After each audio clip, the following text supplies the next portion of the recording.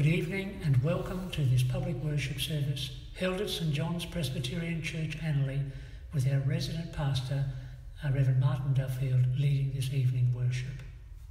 Again, we commend to you those of our church family suffering pain or hardship. In particular, we are now encouraged to engage in personal preparation just prior to the call to worship. Thank you.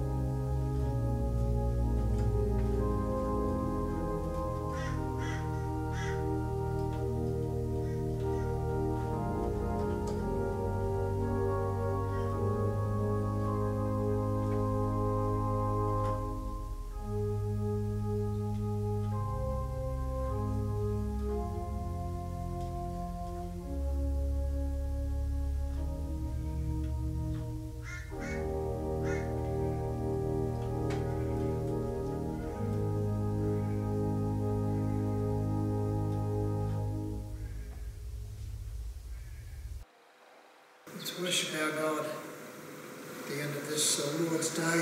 Our call to worship comes from the 18th Psalm this evening. And the first three verses, these are the words of the Psalm. I will love you, O Lord, my strength. The Lord is my rock and my fortress and my deliverer, my God, and my strength, in him I will trust. My shield and the horn of my salvation, my stronghold. I will call upon the Lord who is worthy to be praised, so I shall be saved from my enemies. Well, with those words, let's now come to the praise of God, firstly in song, as we sing from the Psalms, this 150th Psalm, but it's number 14, O praise the Lord.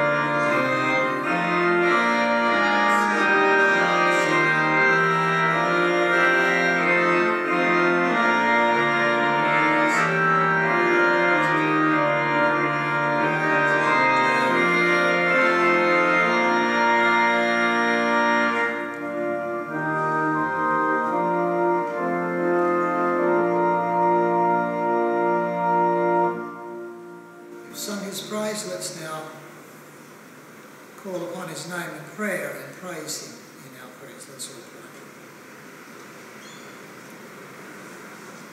pray. Almighty God, our glorious Lord of heaven and earth, with the psalmist we must cry, what is man that you are mindful of him? Or the Son of Man that you care about him? We feel so small in the face of our world, face of our cosmos. And yet we know that our world is small in your eyes.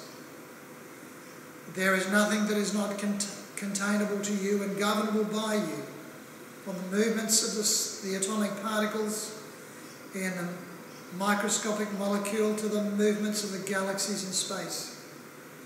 In all our smallness, our Father, we sense your greatness, and the Word of God gloriously confirms these truths. What can we do, therefore, but worship you? What else can we do but bow low before your greatness and power and honour you as the source of all things, especially the living things of your creation? Now, Father above, we also sing your praise for the faith that you have in us, a faith that is entrusted to us regarding the created order, as the Lord of it under your hand, that you endowed us with not only rights but powers and wisdom and skill. What a compliment you pay us in this, and all in spite of our sins and failures. That you do this, that you have even declared of mere men such as we are, that nothing will be impossible for us. And why would nothing be impossible for us when we are your image, for whom nothing is impossible? We have been given rational minds and physical strength. Why would you not trust us with this work then, when by grace you gift your own people with your word and your spirit to address all the problems of the day? And how blessed is that scientist or philosopher or writer or historian or medical worker who looks to you for wisdom in the daily pursuit of this great work. And how much good have the godly done in your name in the fields of science and humanities. So for all these reasons we do rejoice this evening in being reminded of who you are, of who we are, and of what you've called and equipped us to do. So glorify yourself in our worship this evening, our God, but glorify yourself in our service in the coming week, as we submit our lives and our labours to the wisdom of the Word and the powers of the Spirit, and all to the praise of your glory, in Jesus' name. Amen.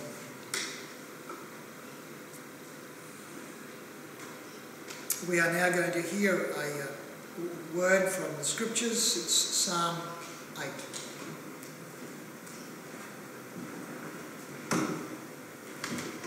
Psalm 8, verses 1 to 9, verse 1. O Lord, our Lord, how excellent is your name in all the earth, who have set your glory above the heavens. Out of the mouth of babes and nursing infants you have ordained strength because of your enemies, that you may silence the enemy and the avenger. When I consider your heavens, the work of your fingers, the moon and the stars which you have ordained, what is man that you are mindful of him, and the Son of Man that you visit him? For you have made him a little lower than the angels, and you have crowned him with glory and honour. You have made him to have dominion over the works of your hands. You have put all things under his feet, all sheep and oxen, even the beasts of the field, the birds of the air, and the fish of the sea that pass through the paths of the seas. O Lord, our Lord, how excellent is your name in all the earth. And to God be all the glory. Amen.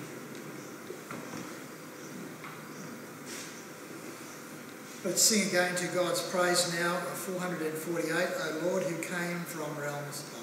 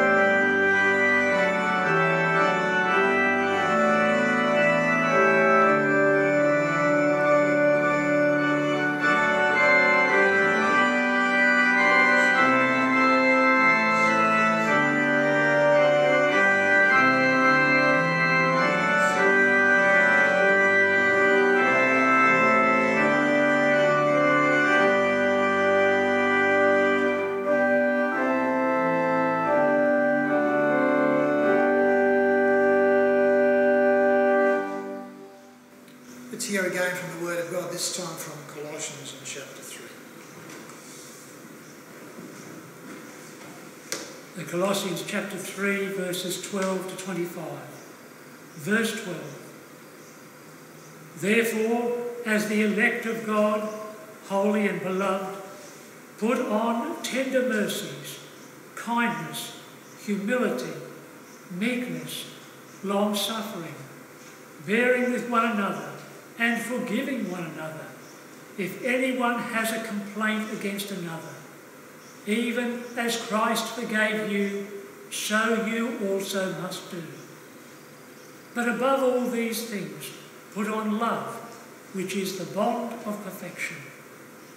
And let the peace of God rule in your hearts, to which also you are called in one body, and be thankful. Let the word of Christ dwell in you richly in all wisdom, teaching and admonishing one another in psalms and hymns and spiritual songs, singing with grace in your hearts to the Lord. And whatever you do in word or deed, do all in the name of the Lord Jesus, giving thanks to God the Father through him. Wives, submit to your own husbands as is fitting in the Lord. Husbands, love your wives and do not be bitter toward them. Children, obey your parents in all things, for this is well-pleasing to the Lord. Fathers, do not provoke your children, lest they become discouraged. Bondservants, obey in all things your masters according to the flesh, not with eye service as men pleasers, but in sincerity of heart, fearing God.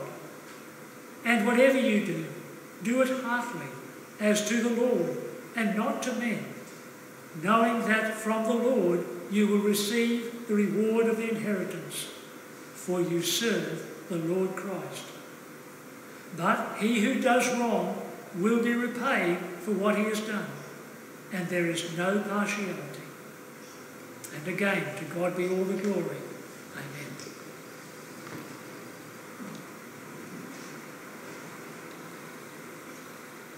Again, as God has been good to us in this past week, let's take a moment to reflect upon his goodness as we've already given our gifts, and then we shall come with a prayer of thanksgiving.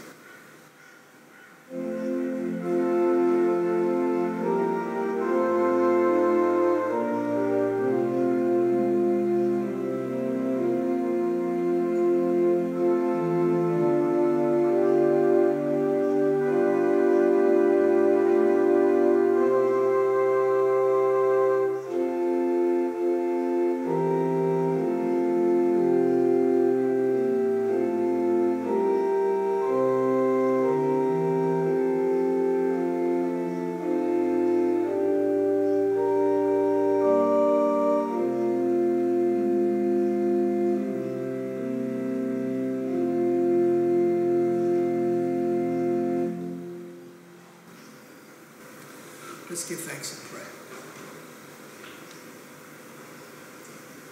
Our Father in heaven, for the strength to work in the service of others and to your glory, we thank you with our offerings this evening given during this past week.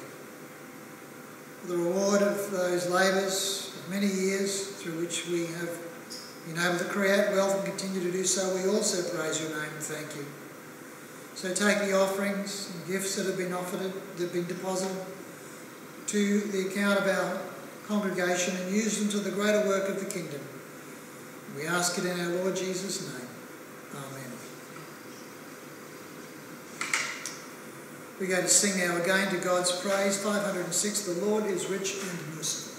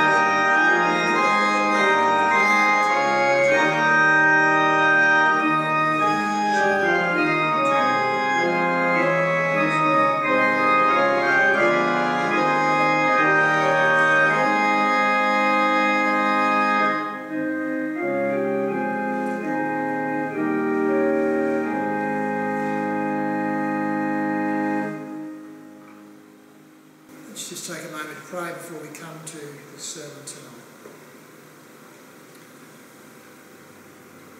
Our God and our Father, as we come to contemplate the essential nature of what it is to be a human being, we do thank you for this knowledge which has been left for us, some of which is innate to us and which we learn also from our observations of the world. We do thank you for the revelation not only of yourself but of who we are and the grace and the dignity that gives us. We pray now that as we hear this from Titus, the letter of Paul to Titus, that you would be pleased to teach us good things tonight. Through our Lord Jesus Christ we pray. Amen. I'm just going to read to you tonight from the letter of Paul to Titus, just the first 5 verses, because it will be the subject of the next 5 sermons, including tonight. And it's verses 1 to 5 in Titus. Titus chapter 2 and verses 1 to 5. Let's hear God's word together. But as for you, speak the things which are proper for sound doctrine, that the older men may be sober, reverent, temperate, sound in the faith, in love and in patience. The older women likewise, that they be reverent in behaviour, not slanderers, not given to much wine, teachers of good things, that they may admonish the young women to love their husbands, to love their children, to be discreet, chaste, homemakers, good, obedient to their own husbands, that the word of God may not be blasphemed. Likewise, exhort the young men to be sober-minded. Amen. Chapter 2, verses 1 to 6 it was. So we come tonight to, as I mentioned, the first of 5 sermons built around the whole matter of what it is to be a man or a woman. And tonight's sermon is under the heading, A Portrait of True Humanity. The text very loosely is Titus 2:1, but as for you, speak things which are proper for sound doctrine. So let's come to the introduction. The crisis of identity is a disturbing and debilitating experience. To not know who you are or what you are supposed to be like or what you are supposed to do or how to behave is an experience of traumatic uncertainty. It is a stark and a dark and a cold wilderness of personal lostness. And sadly, it is a real problem today. It affects both genders and all stages of our life cycle. This came home to me powerfully during the prominence of the Canadian psychologist Dr. Jordan Peterson, especially in an interview I've mentioned that he did with Neil Mitchell, a Melbourne radio host. Some of you may remember it. The night before the interview, after his talk, Dr. Peterson was approached by at least 6 of the young men who were present that night, who told him very honestly and earnestly that he had saved their life that night. In other words, they were suicidal.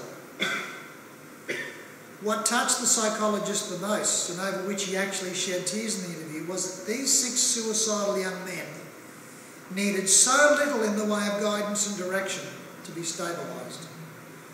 Guidance and direction that their grandmothers would have once given them. So what does this say to us tonight?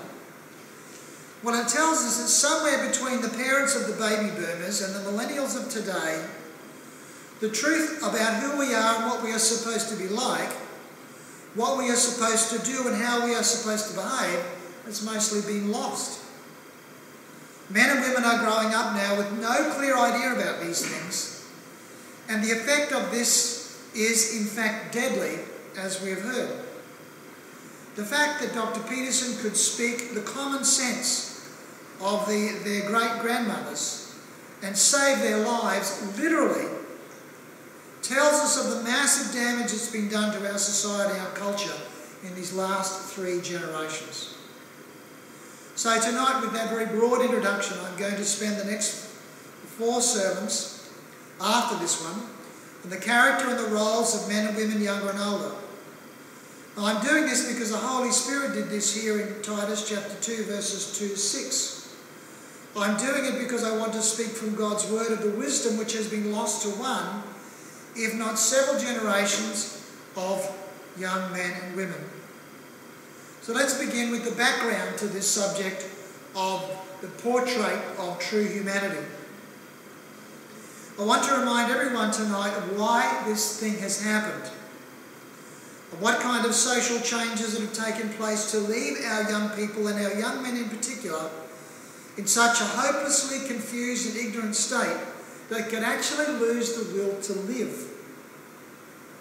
The short answer to this, though it is not all of it, is the socio-political philosophy known as Marxism. As I've addressed this in the past, I will make mention of only a few of the lowlights of the impact of this wretched ideology. It is fundamentally, aggressively, and actively anti-religion and anti-Christian in particular.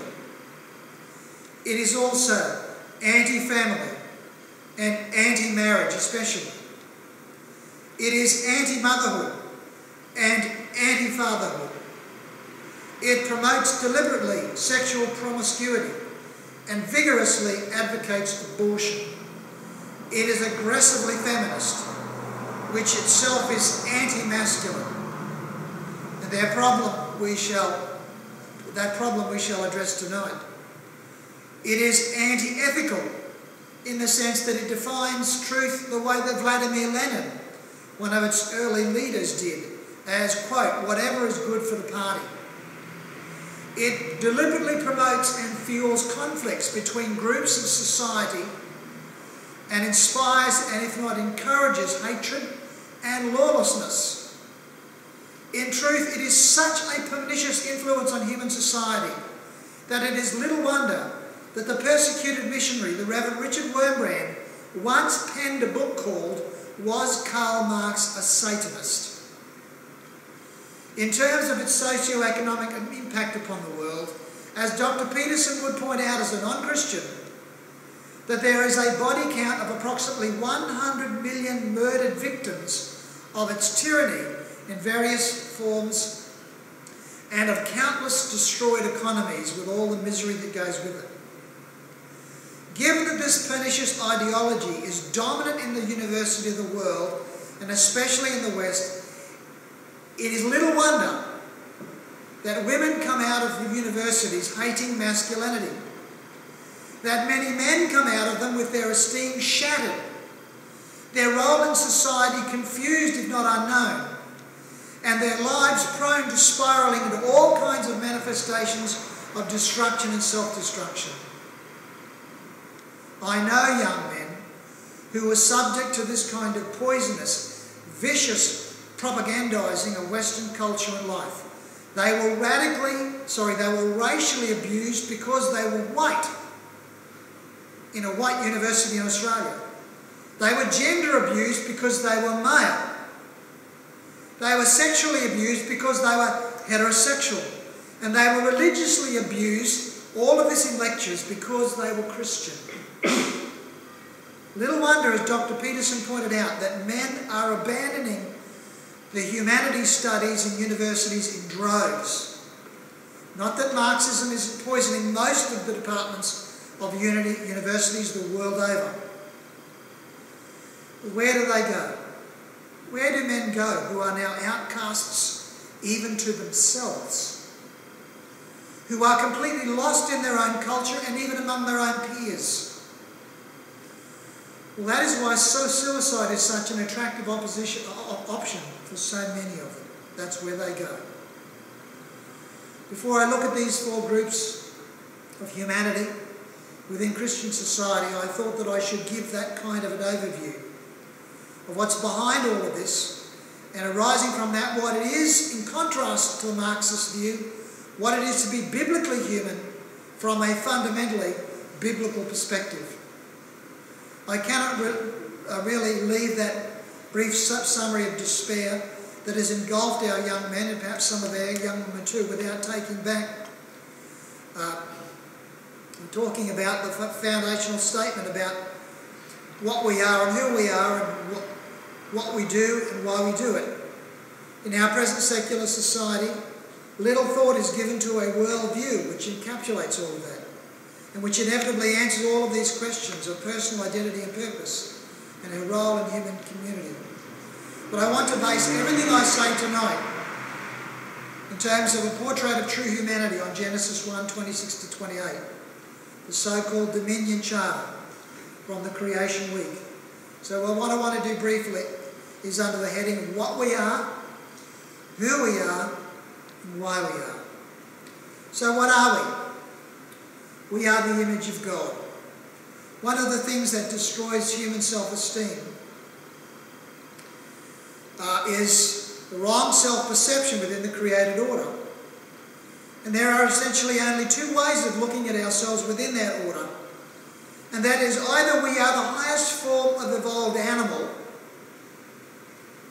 and therefore truly only ever an animal, and the likeness of the animal, or we are the image of our Creator, created in His likeness, and called to reflect it, and destined to regain it in all its fullness. These are the choices, and they are very, very stark. So let me quote the Marxists at this point. Firstly, Vladimir Lenin said that humanity was that herd of apes that grasped sticks. Secondly, Karl Marx quotes Benjamin Franklin, saying, Franklin defined man as a tool-making animal. And thirdly, the second of the fathers of communism with Marx, Friedrich Engels, said, man makes nature serve his ends. This is the final and essential distinction between man and other animals.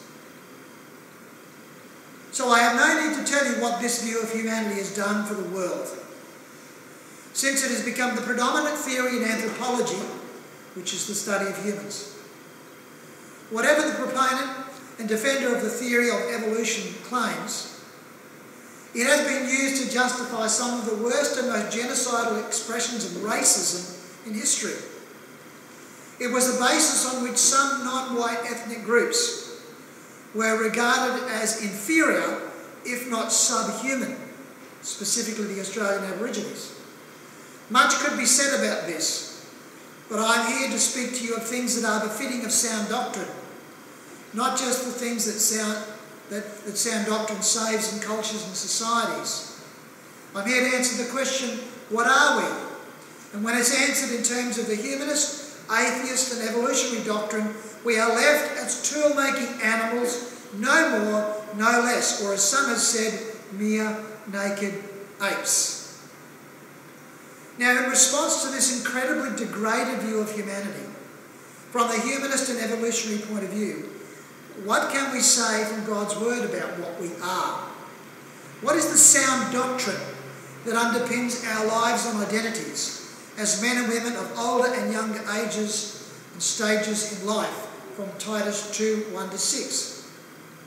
Well, there are numbers of sermons on this beautiful subject of the glory of humanity that could be written, but I only have here a half a point to say about it. But the text from Genesis 1:26-28 tells us of the glorious truth that we are first and foremost a glorious reflection of the glory of God. Then God said in verse 26 of chapter 1 of Genesis, let us make a man in our image and according to our likeness. What we are, every one of us, from the moment we are conceived, is the image and the likeness of God, our Creator. We do not belong to the animal kingdom. We are not mammals. Whatever biological, genetic and even behavioural similarities we share with other creatures, we are totally distinct and unique among all the creatures of creation. No other creature shares with us this thing called the image of God. And what is that image?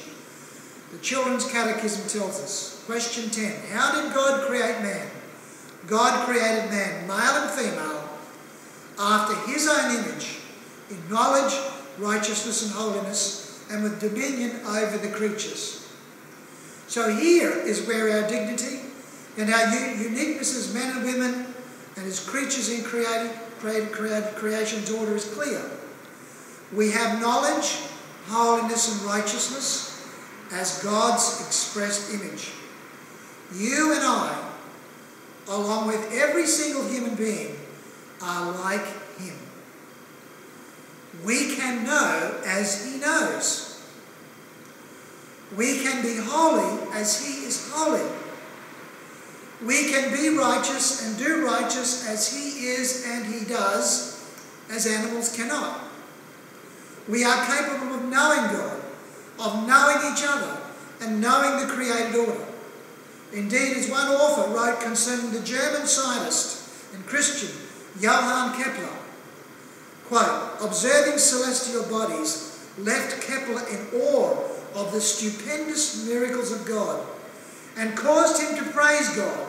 Allegedly, Kepler once said that I was merely thinking God's thoughts after him. The definition of science.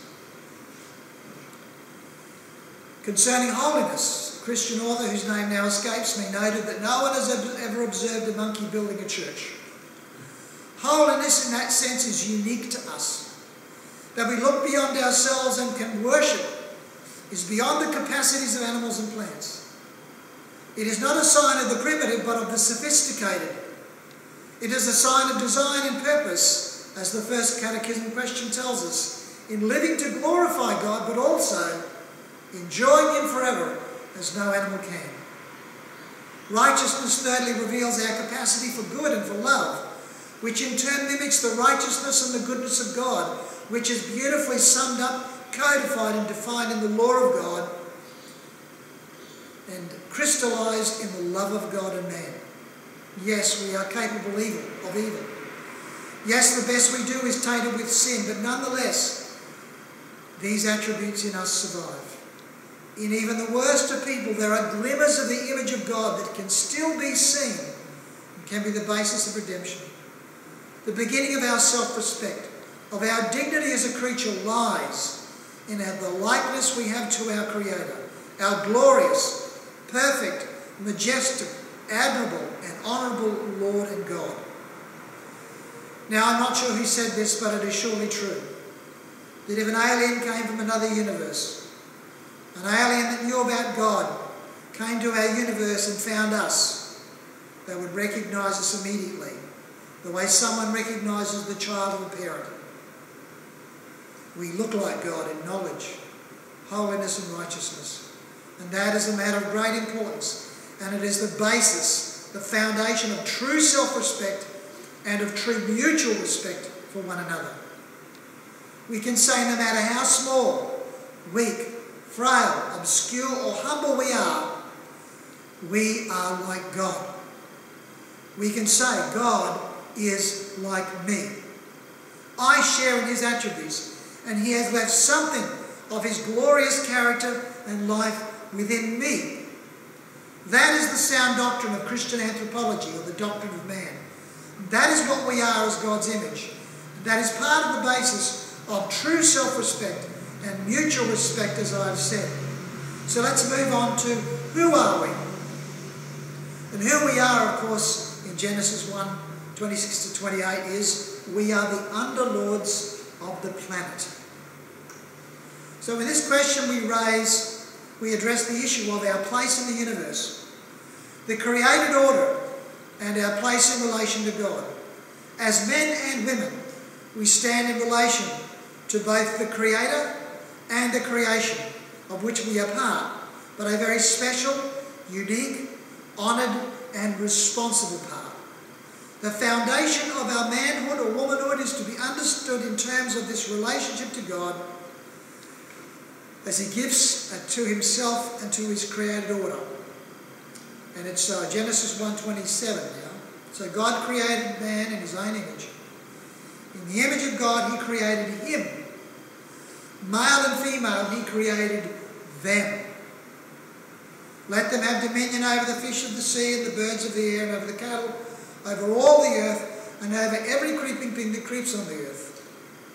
The 8th Psalm brings this out, this remarkable paradox of our humbled and yet exalted position as lords of the planet. When I consider your heavens and the work of your fingers, the moon and the stars which you have ordained, what is man that you are mindful of him, and the Son of Man that you visit him? For you have made him a little lower than the angels, and you have crowned him with glory and honour. You have made him to have dominion over the works of your hands. You have put all things under his feet. Did you know that modern Marxists, at least some of them, basically regard humans as vermin? They consider humanity to be an infestation of the planet and a curse and a blight on it. They consider that we are far too many and that we need to be culled. A well-known royal personality, in the foreword to a book called If I Were an Animal, wrote in reflecting upon the destruction of animal habitats by human population expansion, he said, "I must confess that I am tempted to ask for reincarnation as a particularly deadly virus to reduce the Earth's population to 2,000, I think he went on to say. 2,000 million. Well, Scripture at its very foundation portrays man and woman as the lords of creation. God gave them dominion over the world he created and privileged them with the management of the planet. In fact, Dr. Nigel Lee used to assert that that Dominion Charter, in fact, covered the whole universe, and he cited the moon landings and space exploration as evidence that that glorious dominion extended to the moon, the stars and the sun. He reminded us, in fact, that the sun and the moon and the stars were our servants because they gave us our times and our seasons. Marxists see us as vermin. God sees us as stewards, and stewards with a character and a dominion charter from God himself. So as part of that, our identity as lords of the planet, we also have authority. When we speak of dominion, we speak of the rule of law, not merely the maintenance of order and productivity of the created world of flora and fauna. That authority, that order was established beginning with marriage, found in Genesis 1:26-28, with a wife subject to her husband, who is her head and her saviour, parallel to Christ and the church. From this flows the order of parental rule over children by both parents. Out of this comes dominion within human society, the rule of law through appointed rulers. Out of the rule of law of ordered society, like the ordered family, there comes an ability to be productive, to build wealth and to share that wealth. It is another glorious, God-given responsibility and privilege. Now we are honoured with this responsibility, and in so ruling we again manifest a likeness to our God, who is the Lord. That is our destiny, and for this we know we shall stand accountable, especially for those who rule over others, all of them. As we grow from childhood into adulthood, this is what we grow into. If I may again quote the non-Christian psychologist Dr. Peterson in regard to the advice he gives to those lost and troubled young men, he says that we ought to grow into the responsibilities of life because for the most part, the more responsibility humans bear, the better they tend to do under it, quote unquote. Yes, it has its stresses and its pressures, its sufferings, as he acknowledges. And this is all part of the fall's consequences. But ultimately, we were created with the capacity to bear it as men and women in maturity. As he says, Dr. Peterson, we generally do well under it. We grow through it as people. Our societies grow through it. Our families, our workplaces are better for the exercise of responsibility. The whole creation needs us to do it, and to do it under God's lordship, with his wisdom and his spirit for our helpers. So that is what we are as the image of God. Who we are as the Lord of creation. Lords of creation, sorry. Let's spend the next part of this introduction to the ages of Christian men and women in looking at a little more at our role in terms of our work. And this has to do with why we are here. And a large part of it has to do with labour. This too, of course, is a great subject. I have already spoken to the issue of the lordship of creation and to the good order of that creation in our societies.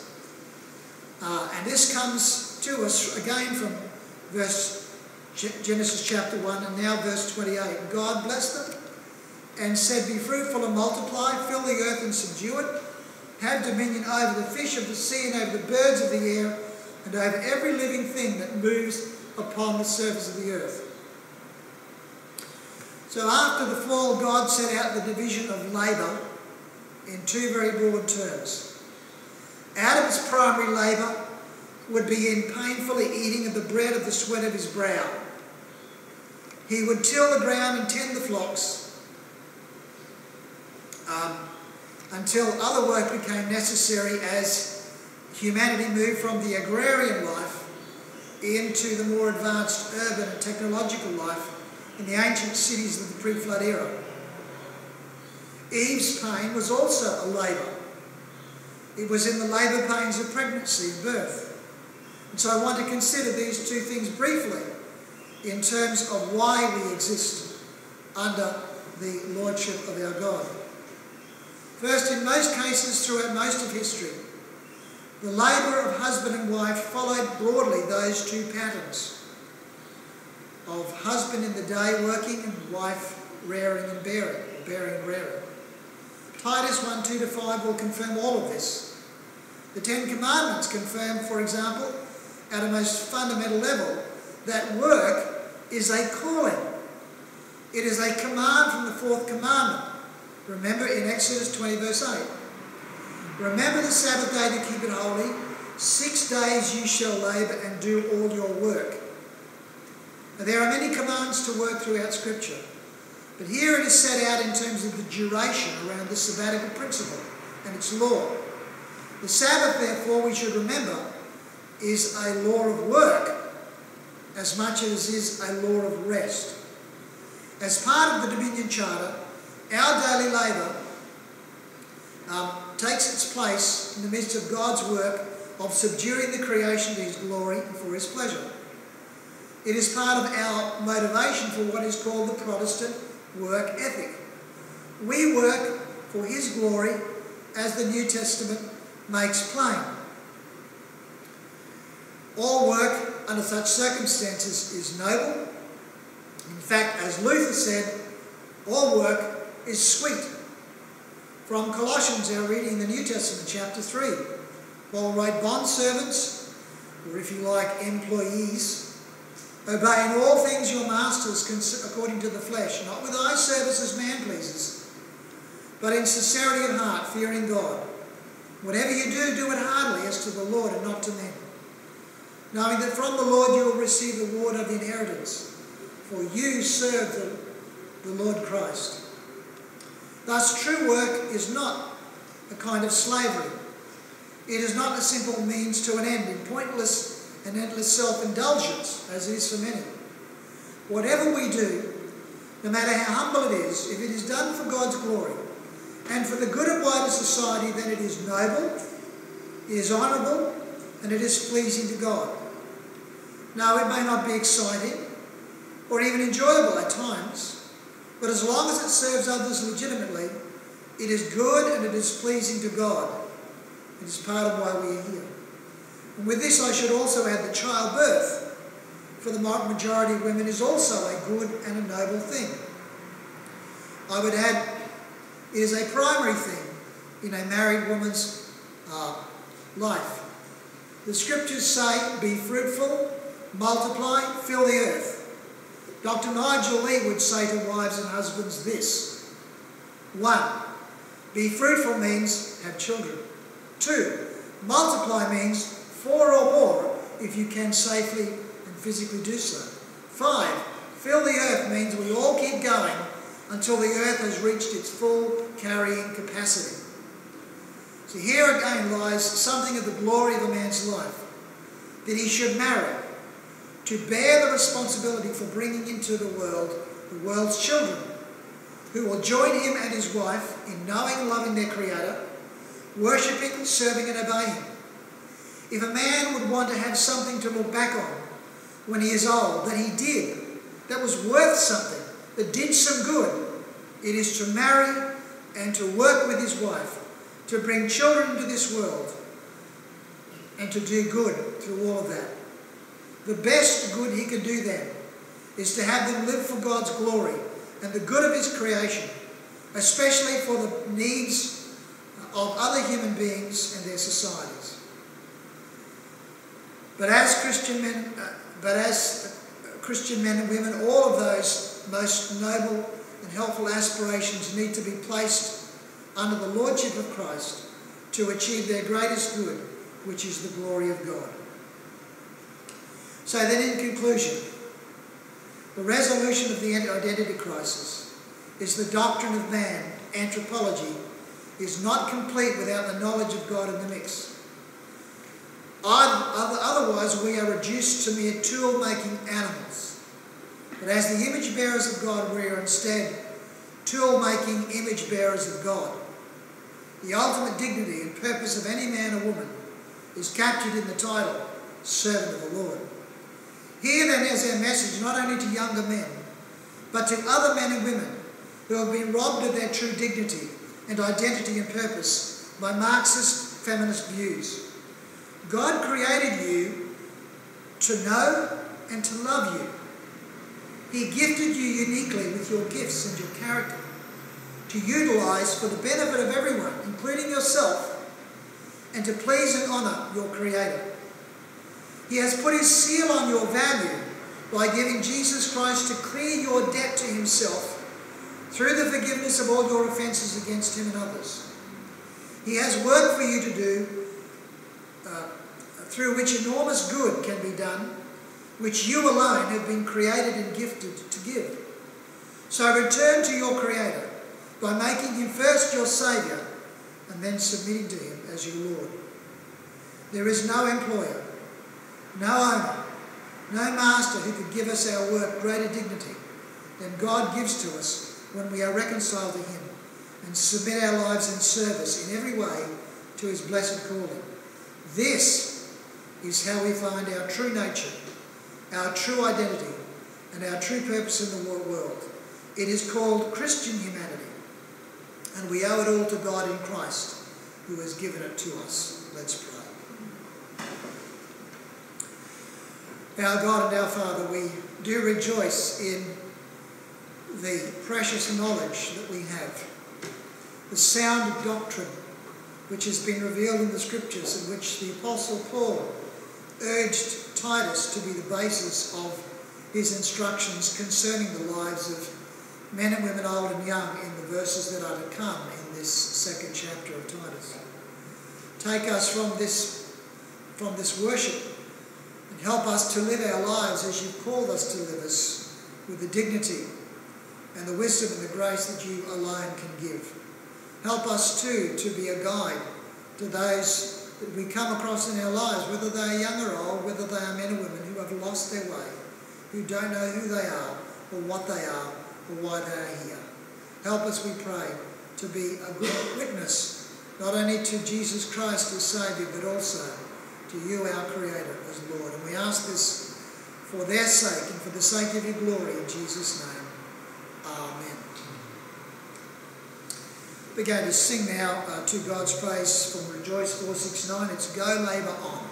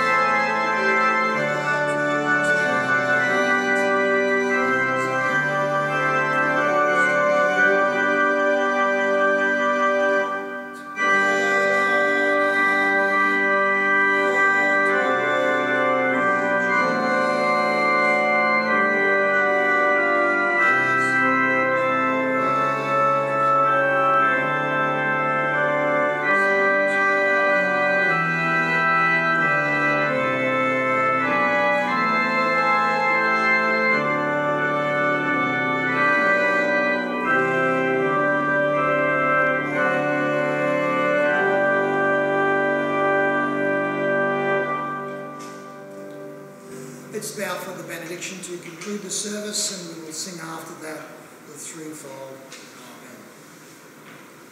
Amen. Now may the grace of the Lord Jesus Christ and the love of God and the communion of the Holy Spirit be with you all.